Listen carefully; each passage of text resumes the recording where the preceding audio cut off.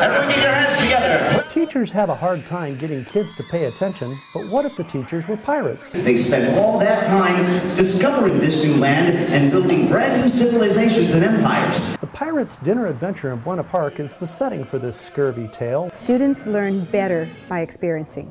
You know, you listen to a lecture, you read a book, it doesn't stay with you, but these kids are going to walk away knowing something more, I'm sure, about explorers and California history, because it's going to make such an impression on them in so many areas. Amongst all the swashbuckling, the students get the chance to meet California explorers like Sir Francis Drake, Juan Rodriguez Cabrillo, and more. Bautista, Anza, a lot of the people who came through California when they were settling the missions with Father Serra. This was a first trial run. After getting some input from teachers and principals, the theater will adjust the experience and try it again. If it sails ahead, they will apply for grants to enable cash-strapped districts to bring the school children on board. Children, let's have a big round of applause for all of our explorers.